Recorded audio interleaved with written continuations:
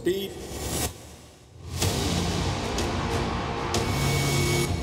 We have projects now that are spanning the globe. In Japan, in Europe, in San Diego, we're shooting in Savannah. From Savannah, we go to Cartagena. From Cartagena, we go to Budapest. So we have productions in each one of those places. So we have to collaborate with everybody every day to make sure everybody's on the same page.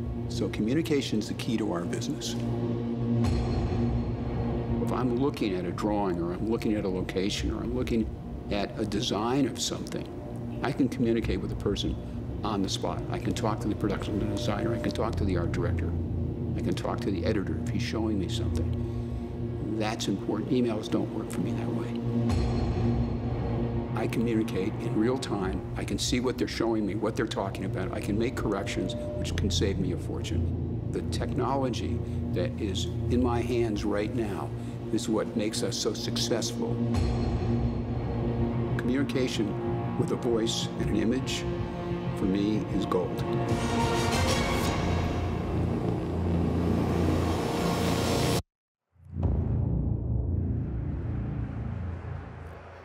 Good afternoon, everyone. I hope you enjoyed that amazing video on our collaboration technology. I'm Aruna Ravichandran, Vice President of Marketing for Cisco in the Collaboration Technology Group.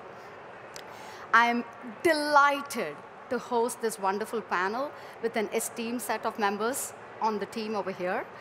I'll start with our first panel member, Vasily Tryan. Vasily is the VP and GM for our contact center, our customer journey solutions, part of Cisco. He's been in the industry in the telecommunications space for over 20+ years. And before coming to Cisco, he used to be the CEO for a cloud-based contact center company called Serenova, based out of Austin, Texas. The next member of this particular panel is an esteemed customer. He is the CIO for Cigna. Cigna is a privately held, one of the largest real estate companies here within the European region. And France is the CIO leading the digital transformation journey across the board within the Cigna. Another customer has also joined us. So here I have on the table is Thomas Love. Thomas Love is the video engineering leader for Bookings.com. So Bookings.com is an online accommodation company. It started as a small private startup in 1996 in Amsterdam, and now it's a part of the larger Bookings.com company. They have 17,000 employees with a very large global scale, and Thomas Love is responsible for deploying contact center across the board into multiple different geographies at Bookings.com. And our last speaker is Sri Srinivasan. Sri Srinivasan is our Senior Vice President and General Manager for WebEx Teams, Meetings, and Devices. He also has responsibilities for our on-premise as well as our hybrid part of our collaboration tools. Sri is a legendary leader who is basically transforming the collaboration landscape by bringing in new innovation technologies into the collaboration canvas. He's got several decades of experience in the collaboration market. Before coming to Cisco, he spent a good amount of years at Microsoft as the general manager for Dynamics 65 part of the business, which was a part of the Cloud Assure group. That is the panel set of members we have over here, and our conversation today is going to be on the topic of workplace transformation. So with that, I first want to be able to give you a little bit of color. So there are multiple different trends which are happening in the market today. So I want to talk about 4 key trends in the workforce transformation place, but primarily focused on these trends specific to the European market. One of the first trends, when you think about workplace transformation, it's about where you work actually becomes irrelevant. What do I mean by that? It means that it's about being able to support a global employee workforce, whether it's your customer or your partners, so that they can work remotely anywhere, anytime, on any mobile device. And so today, 19% of the workforce are remote workers. And if you fast forward and look at it in the next 3 years, this number is actually going to be doubled, which means that the underlying collaboration technology needs to be able to provide the same seamless experience across the board, regardless of the fact whether you work out of your home, you work on your mobile device, you're working in a coffee shop, or you're working in the office. It's all about providing the same experience. The second trend is that AI is no longer a buzzword. So if you think about artificial intelligence, more and more of the collaboration technology is going to get much more smarter because it becomes an important aspect of making teams work together much more efficiently.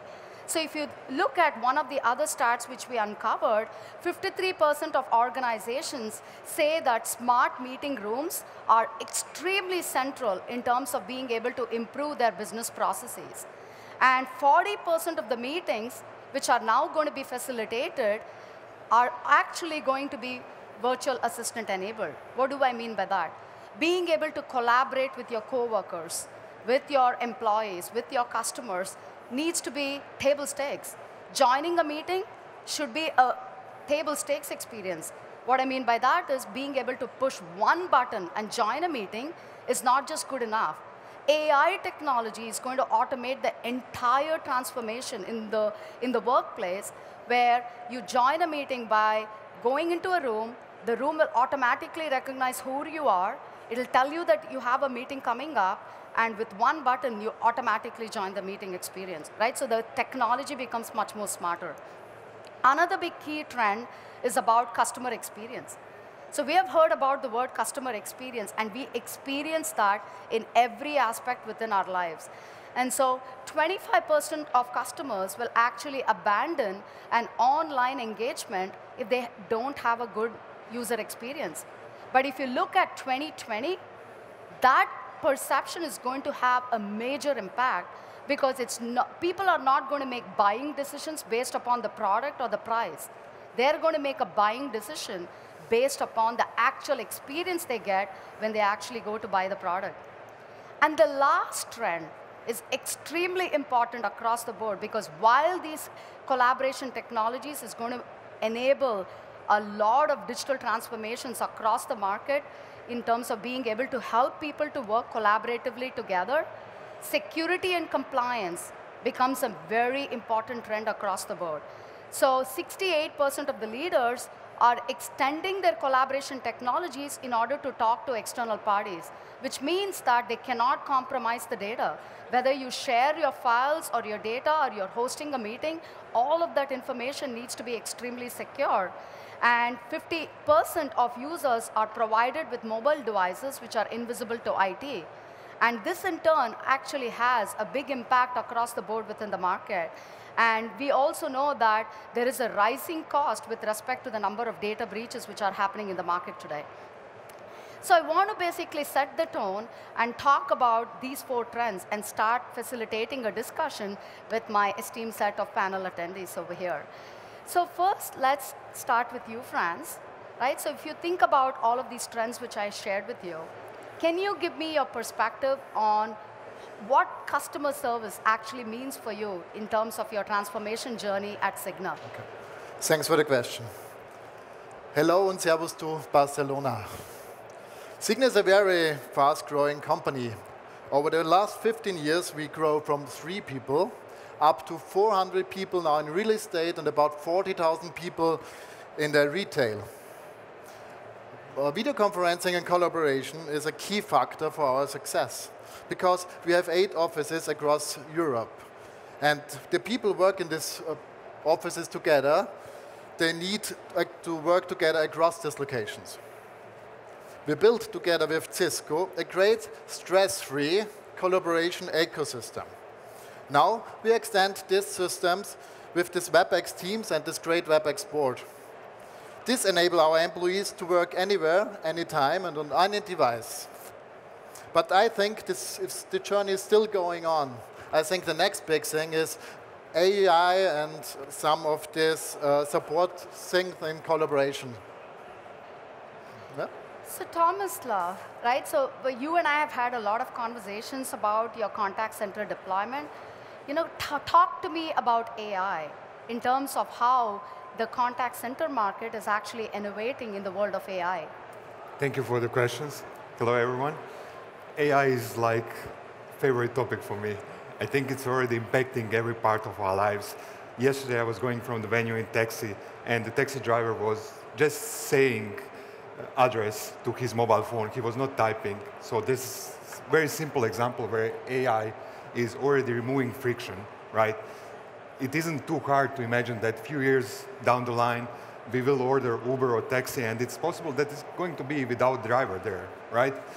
So when we look for a contact center, I think there is a huge opportunity here. We are a fast-growing company, Booking.com. We have huge amount of agents, and our business is growing very fast. And there was some prediction that in few years, we would have to have customer service of the size of the city of Amsterdam, and that is very hard to do. So what we have to do is to help our customers and help our agents to serve everyone better, to increase customer satisfaction, because customer satisfaction is ultimately one of the main goals why we do our stuff, customer first, right? How can we do this? Basically, we need to automate stuff that can be automated when customer calls. If customer calls to cancel a reservation or some simple stuff, right, it would be great for customer if we can do that automatically with the bots that talk to them. That way, we can save agents for the situation where they really need help. They really need some human hand to help them in the middle of the night when hotels sold their room and they don't have anywhere to stay with their family. In same time, for our agents, we want to help them and improve their conversation and how they serve our customers. And AI can play a huge role here by giving them tips, knowledge sharing, understanding emotions around it, and so on. Great. So picking back on the question and the answers he had, as customers and people's experiences and preferences are changing, how do you think that is actually having an impact in the contact center market? That's a good question, Aruna. The contact center market shifting dramatically, a lot due to social media, because what it used to happen prior to things like Twitter and Facebook was very few people had a voice. And now with the advent of social media and all these channels, every person has a voice and people expect to be heard regardless of their communication medium. And so what used to be driven by businesses to push you down certain avenues which become your main communication point with your customers, whether that's voice or email, now the customers expect you to communicate with them whenever and however they want, whether that's chat, email, Twitter, Facebook, WeChat, WhatsApp, it doesn't matter. They want to be able to communicate you across a broad spectrum of demographics. So you have everything from 80-year-olds wanting to communicate via email to people like my children who don't even know what a phone call is. And so the contact center and customer service has had to adapt that and is evolving into dealing with consumers at the level that they want, giving very personalized experiences. And it's a challenge in the market today. Shri, when we were talking about all of the 4 trends, what role, pick any trend. I actually think this applies to all 4 trends. In your mind, what role do you think personalization actually has to play in any one of the trends, in terms of making work irrelevant, where you work irrelevant, not work irrelevant, but where you work irrelevant? So Aruna, I think your trends were spot on. The modern workplace, as we know it, over the continuum of time, has been transforming at a rapid pace, right? So if you look at what's happening today, if we go back to your first trend, it's a global workforce. It's a global market. For you at Booking.com, I don't think you think about it as just in Europe. You think of business as a global canvas. So in a sense, what's happening is a global workforce is coming together, and agility is a key word these days. Mm-hmm. So in a sense, you've got a set of knowledge workers, to Vasily's point of a segment of our population understanding males and a segment of the population looking at a film strip and saying, what is this? This looks cool. So that's the kids' generation. So you've got a wide spectrum of generations they all have personal choices. We as humans are wired to be our own way. We make personal choices. And that personal choice, thanks to technology, is entering the enterprise workforce. So personalized collaboration for me is personal choice for end users with a rich set of controls for IT. And that's what we stand for at Cisco. Personalized choice for end users, controls from IT. So Franz, I know that you have Cisco WebEx teams, deployed within your organization, but you have shared with me that there has been a set of pain points. You guys actually had to go through a journey in order to basically get over the pain points. What were some of the pain points you had? And what's your journey been? And how has Cisco WebEx teams actually helped you in your journey? Okay, thank you. As I mentioned before, we have a great stress-free ecosystem from Cisco with video conferencing and so on. For a couple of years, there was a missing link for us, and this was the mobile devices. People use WhatsApp, FaceTime, and Skype on the iPhone. With WebEx Teams, Cisco closed this gap. And now these tools, WebEx, video conferencing, WebEx Teams, works together. But then the next pain point was how to bring these great tools to our employees. We create, together with a company from Austria, with Rink, it's a partner from Cisco, we make a complete new strategy for communication, onboarding, acquisition, coaching, and training based on user roles and based on their needs. And it works. We go out with this new concept, and the employees get really happy about this. Yeah?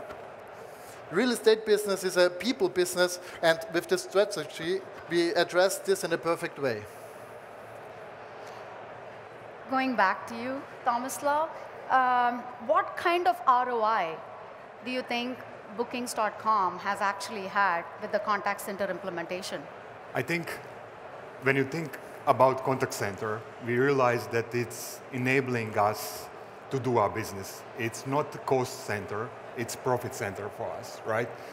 Although you will not hear our agents actually selling you booking while you call them. So that's not what I meant by profit center. We understand that if you are a happy customer, you are going to come back to us. And that is why it's really, really important for us. I don't want to talk about like specific numbers, but I'll just put one. Basically, we created a team of tech, like developers, data scientists, engineers, product owners and stuff, like more than 200 people are working in Booking.com on improving solutions for our customers, for our partners, and for our agents. That shows you that we see huge return of investment here, because this is core of our business. So coming back to you over here, is calling a contact center getting obsolete? If yes, why? If not, why? They're both wise. Okay. Yep. I first want to add something onto what Tomislav said. The trend that Tomislav's speaking about moving from a cost center to a profit center, is a trend shifting within the customer service and the customer experience industry. It's one that people talk about, but a lot of companies don't implement. Realizing that the cost of transaction of any customer service interaction isn't the primary driver, rather than looking at what the lifetime value is of a customer. And what you're doing at Booking.com is just that. It's focusing on how many bookings you're going to make as a customer over your life, rather than just that one transaction. And that's a key point, because a lot of people talk about it. Shifting your business, driving that process change is a big effort. That's a journey in and of itself. Speaking on the voice thing, I remember back in, I think it was probably 2001, the analyst came out and said, voice is going to disappear, voice transactions are going to decline, web chat's going to take over. And then a few years went by and voice transactions kept climbing and web chat kept climbing, and then a new curve was created. It said, in the next 5 years, voice transactions are going to decline and web chat is going to take over. And then in about 2013, 2014, the analyst came and said, voice transactions are going to decline and social media is going to take over. What's actually happening is all mediums of communication within customer service are on the rise.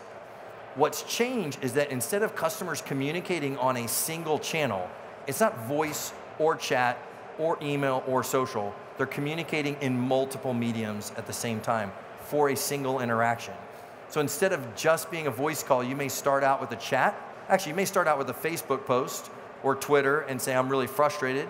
Then you may pop a chat in and realize you can't solve your problem via textual channel like chat. And then you're going to pivot and make a voice communication. So you've done 3 or 4 different interactions for one customer service interaction, whereas in previous life, you would just do one thing. That has shifted dramatically in the customer service world. So voice is still increasing. Anybody that tells you different is absolutely wrong, and all the statistics are there. What you have to think about is instead of picking what channel you want your customers to communicate you on, is you need technologies that can assimilate all these different points of communication. Voice, chat, email, social.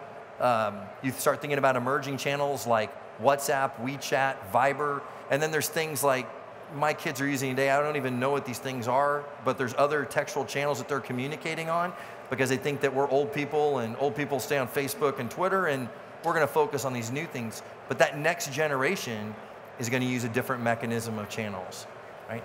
Listen to everything, and then you decide as a business how you want to respond to your customers. And that's how the customer experience game is changing, and voice is still that interaction that's rising. It's a core part of any customer service interaction today. Shri, we recently launched Huddle Space solutions into the market. There are a zillion Huddle spaces today, but we did we sponsored a research through dimensional research, and we found that most of the Huddle spaces which are deployed in the market have little to zero collaboration technology deployed. How do you see the innovation happening in the Huddle space market? So let's talk about the problem itself, right? So huddling is a very natural human act. It's the act of just sitting around a laptop and ideating, getting near a water cooler, putting a paper napkin together and writing down your ideas and thoughts. That very human act of, on an ad hoc basis, getting together is the act of huddling. Now, with a global workforce driving innovation and teams coming together, it's only natural that the huddle space needs to become digital. And like Vasily described, the mediums of communication are reinventing themselves. There's new forms of it coming. Video is a big one. Now, in a global workforce, video becomes extremely critical. Now, one of the problems is video is not as democratic as audio has been, or as even messaging, instant messaging has been.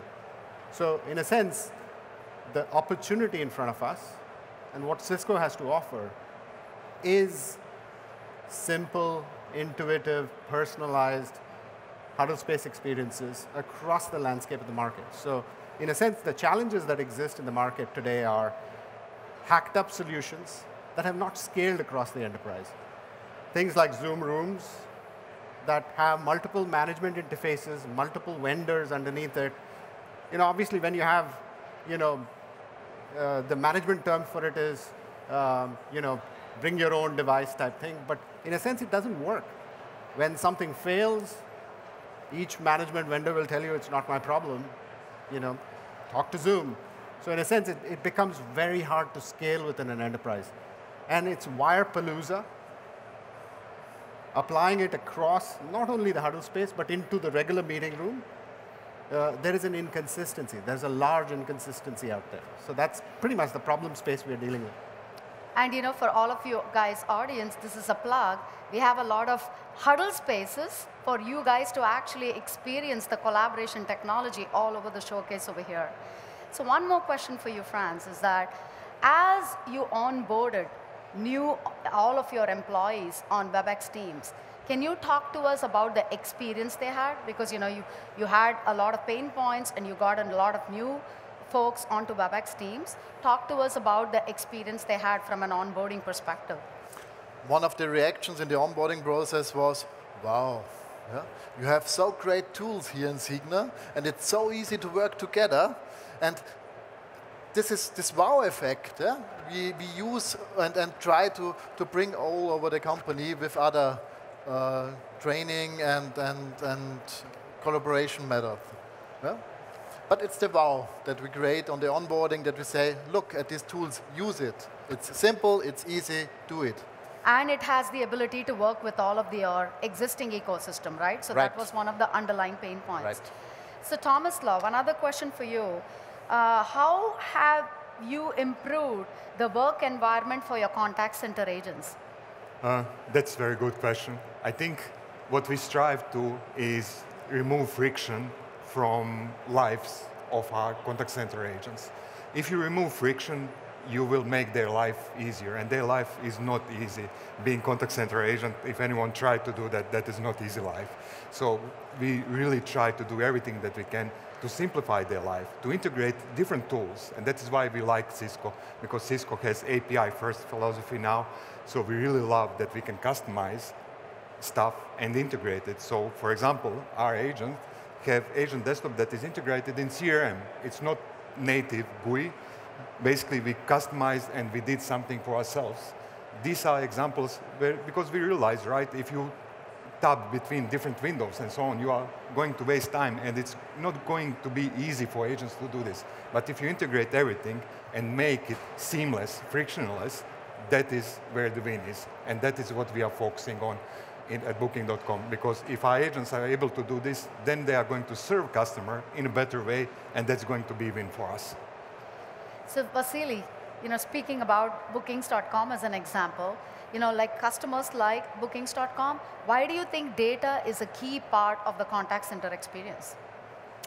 What shifted in the contact center is, instead of applying rules and logic to the mass and just routing transactions, we now can leverage data and adding on top of things like artificial intelligence and machine learning technologies to leverage that data to provide those personalized experiences like what Shri said.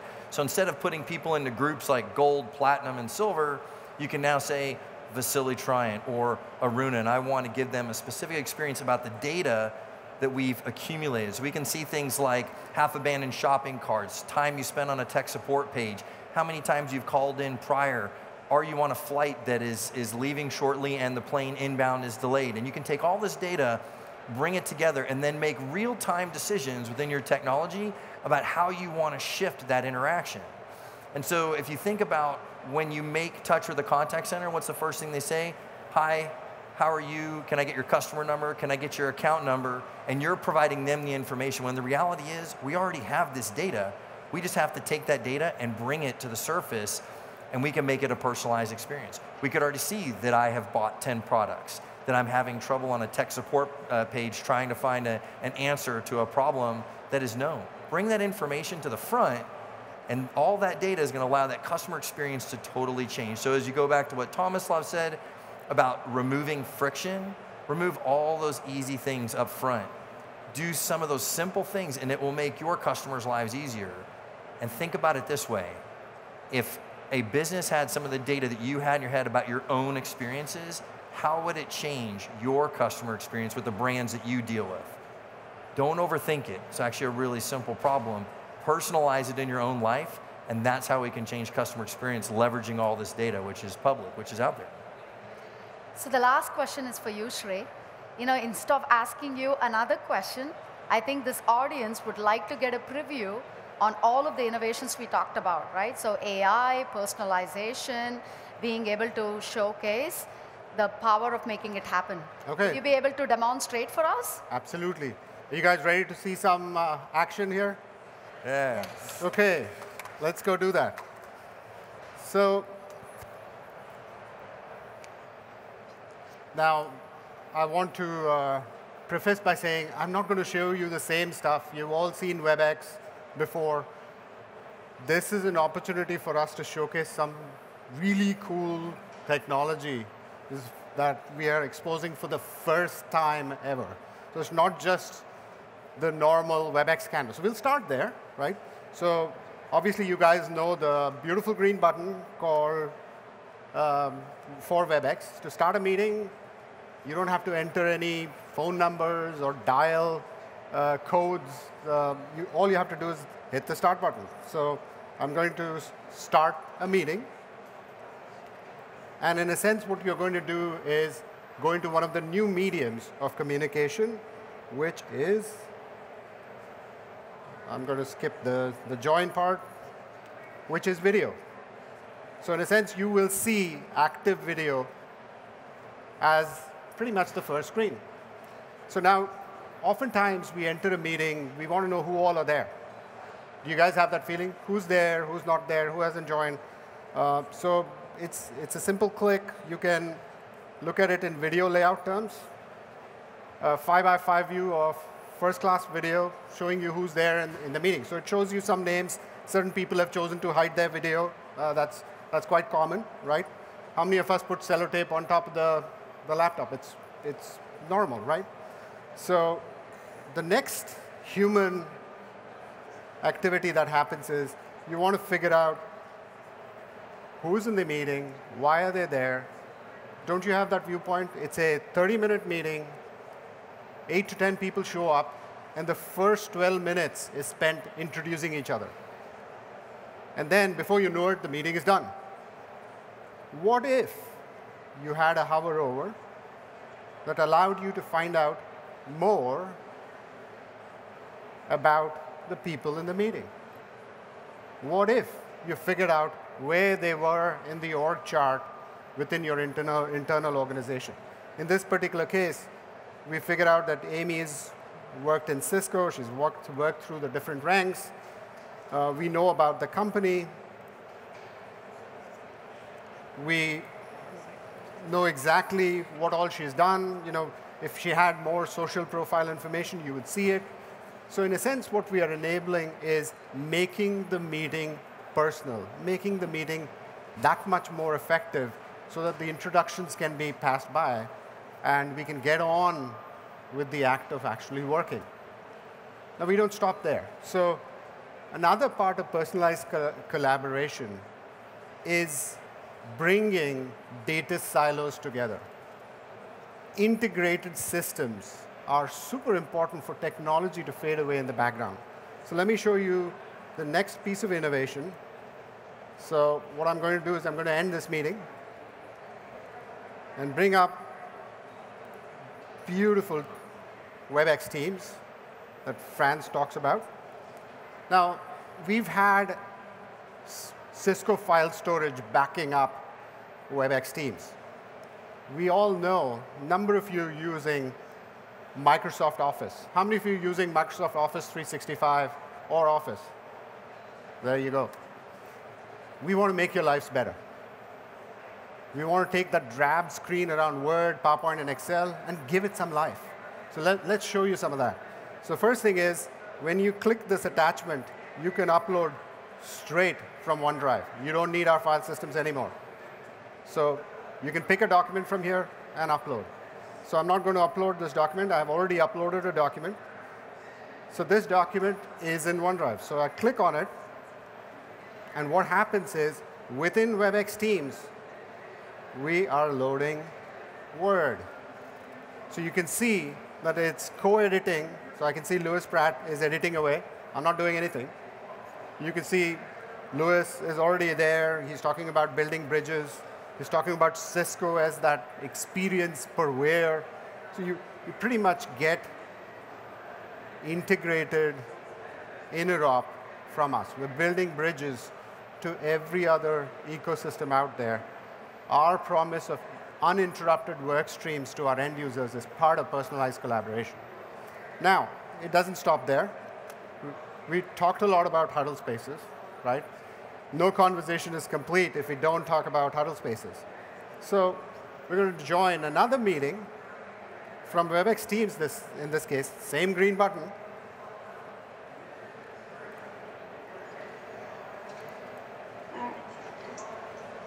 And I'm going to make it full screen. So say hi to our amazing team in Oslo. So these are team members from Oslo. You guys want to say hi? Espen, Anne-Marie, and Tariq? Yes, sure. So hi, Shri, and everyone in Barcelona. Great to see you guys. We're joining you from Oslo here, huddled in a small room, and we're using the brand new RoomKit Mini. It's designed for rooms up to 5 people, so you can kind of think of it as a RoomKit, but smaller. And this is a single screen system where people can sit very close to the screen. The RoomKit Mini has an extreme wide angle camera with a 120 degrees field of view. And we can actually sit so close that we can touch the camera.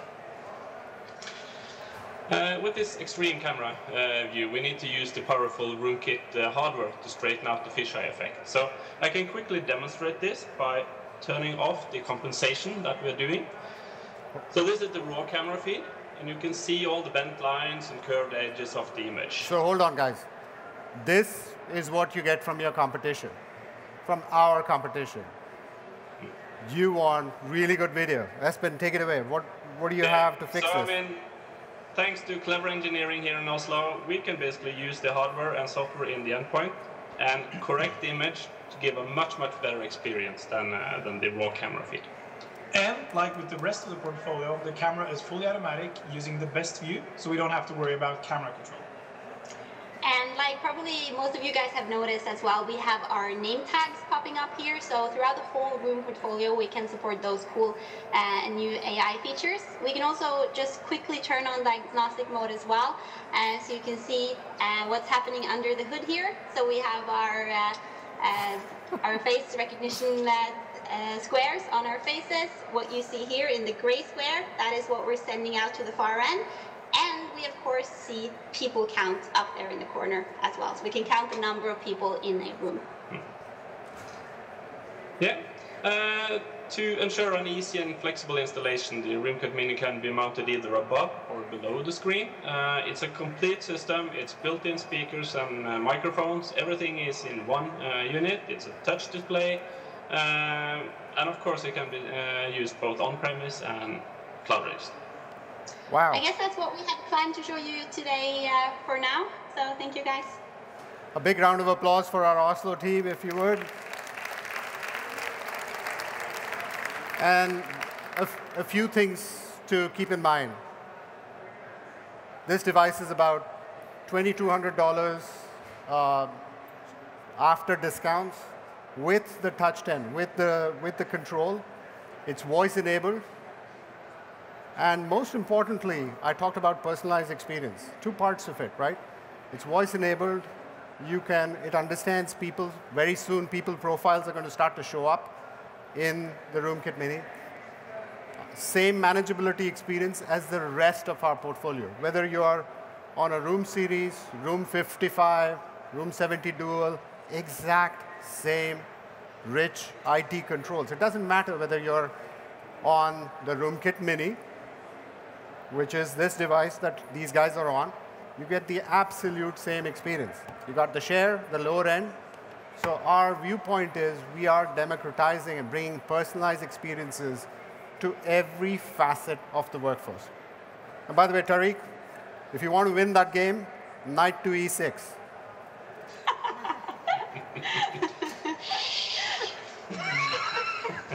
Thank you, guys. Thank you. Thanks, guys. Thank you. The power of video. You can help him win. Thank you. Great.